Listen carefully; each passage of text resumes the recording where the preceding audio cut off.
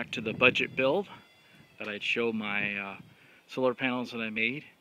The first two on the left I made first. Bought all the cells off eBay.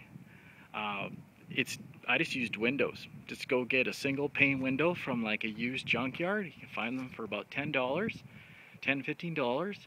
You know, I measure it ahead of time how wide your cells are going to be.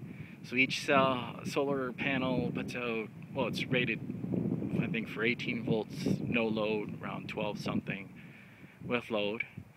In theory, they're supposed to put out 3.5 amps each panel. So I got them tied together so that the amps are double, but the volts are the same. But in reality, you know, those panels together, I might get 4 amps.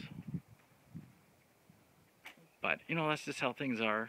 You can't always expect everything when you're building a budget system.